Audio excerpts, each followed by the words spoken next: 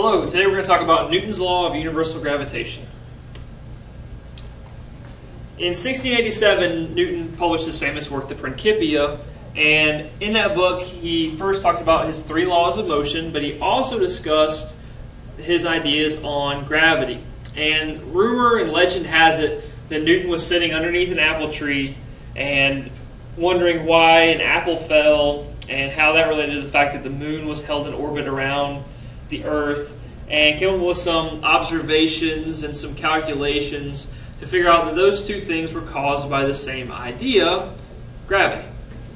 And Newton came up with an expression, more of proportionality, that the force of gravity between two objects is proportional to the product of their masses over the distance between them squared. We're going to use R to represent distance, but you could also see L or D. You usually don't see delta X because it's not a displacement, but those are the distances between them. So if you look at the apple, which is near the surface of the Earth, versus the moon, which is very far away, their R's are much different. So all Newton came up with was this proportionality. In 1789, a guy named Cavendish determined what the proportionality constant is to determine it and make it an equality. Here's the experiment that he did. As you can see, it's very complicated. And think about him doing this in 1789. Okay, that's pretty crazy thoughts here. But he had these two large balls, which were 350 pounds each. And these two smaller balls, which were 1.6 pounds each. And he held them close together and noticed that his pendulum turned, and it was called a torsion pendulum, and lots of different calculations involved here. But from that, he was able to determine what made Fg actually equal to m1, m2 over r squared, and that was the proportionality constant g. Okay?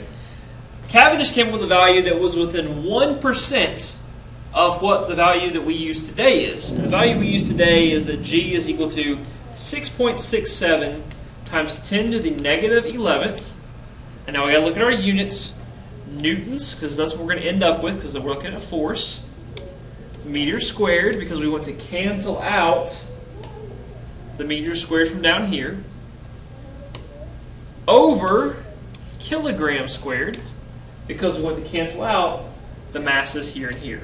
Okay? So when you use this equation and you use g as a numerical value, you have to make sure that your distance is in meters and your mass is in kilograms. Okay, so we want our final value to be in newtons. Okay, this value, you can tell, is very, very small. You look up here at this exponent, negative 11. That's very tiny. So if you say you have one object or two objects, each with a mass of 1 kilogram, separated at a distance of 1 meter apart, the force that attracts them between each other is 6.67 times 10 to the negative 11th newtons. That is not a lot of newtons. Okay, they would be accelerating at very, very small rates toward each other, and that would only be if you're on a frictionless surface. If the surface has friction, there's no way that's being overcome by the force of gravity between the objects. Okay, but all objects that have mass both exert a gravitational field and are affected by other objects' gravitational fields. However, gravity is such a weak force, it is by far the weakest of the four fundamental forces, that we don't really experience gravity unless it's by a very, very massive object. Sorry about that. Such as the Earth or the Sun or the Moon or some kind of celestial object such as that. Okay? But this is the equation that we will use and is now referred to as Newton's law of universal gravitation. In the past, we've said that Fg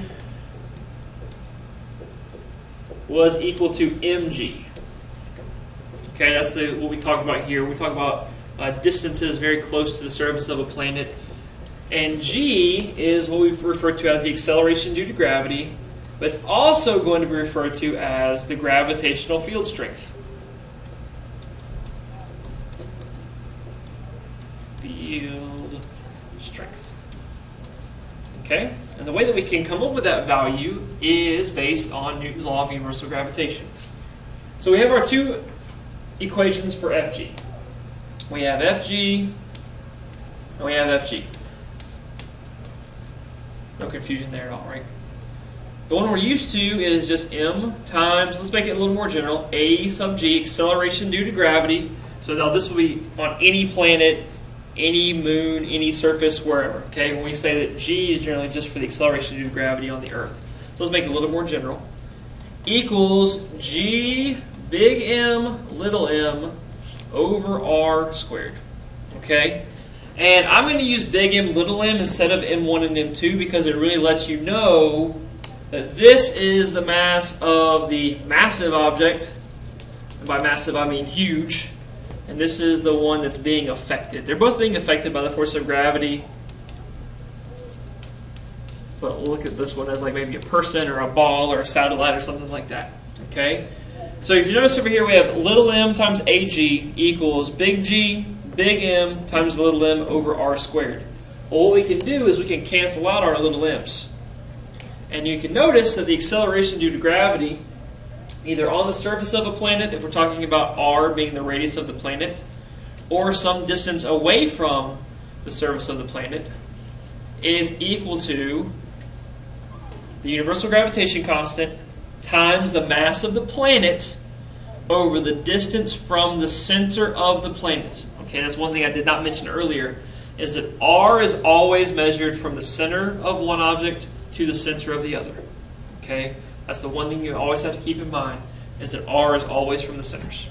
Alright, so there's one way you can determine the acceleration due to gravity on various planets. Just plug in g, the mass of that planet, the distance from the center of that planet to wherever you're measuring, and from that you can determine what the acceleration due to gravity is. The Earth is 9.8 meters per second squared, the Moon about 1.6. Okay, so that deals with the fact that the mass of the Moon is much less than the mass of the Earth, and the radius is smaller, but not by as much of an extent. Thanks!